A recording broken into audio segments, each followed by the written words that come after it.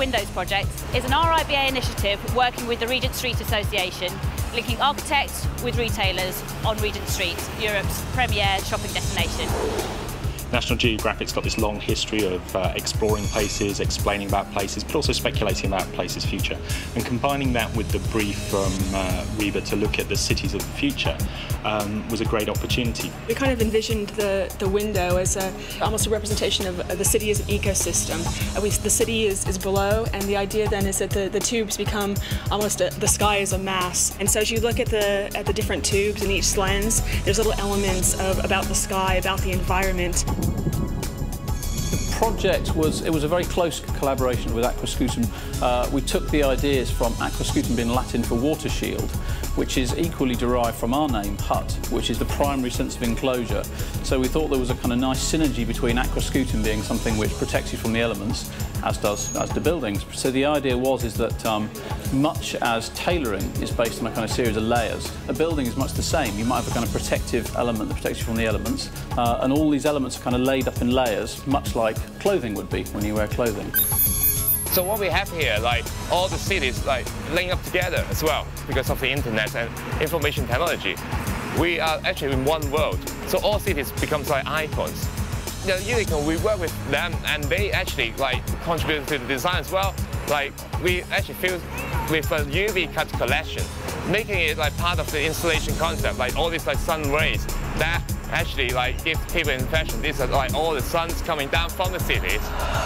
Our installation works to capture and reflect the movement and light of Regent Street and mix it with the striking colours from the Duchamp brand. Using a series of faceted mirrors, we create an ever-changing kaleidoscope across the full height of the window.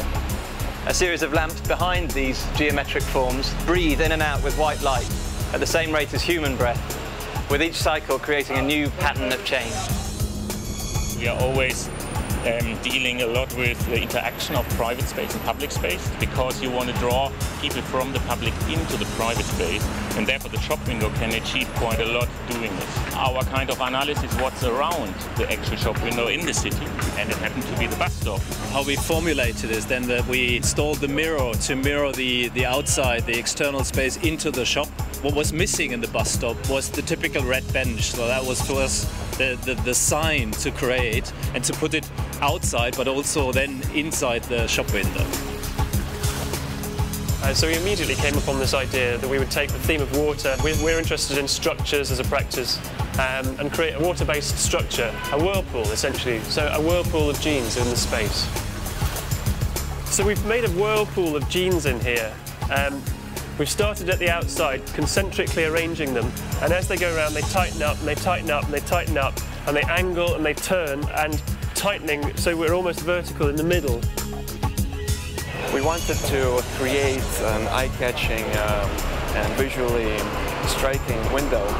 The juxtaposition of the natural birch trees with man-made convex mirrors is an interpretation of our past and also of the future. The trees are reflected in the convex mirrors with Regent Street as the background to create an illusion of forested cityscape, which is our vision of city of tomorrow.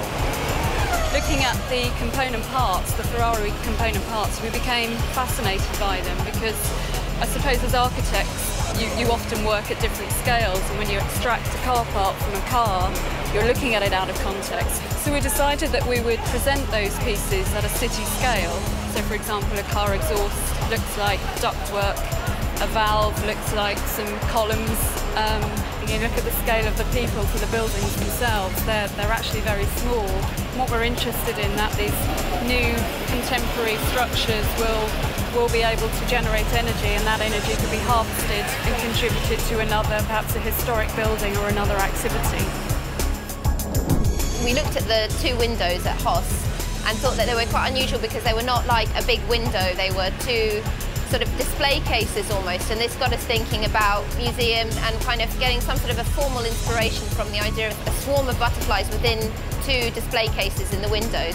So the actual piece that we've got in the window is made out of an aluminium sheet. It's a flat sheet that's then been routed out with the pattern to be able to fold it in lots of different ways.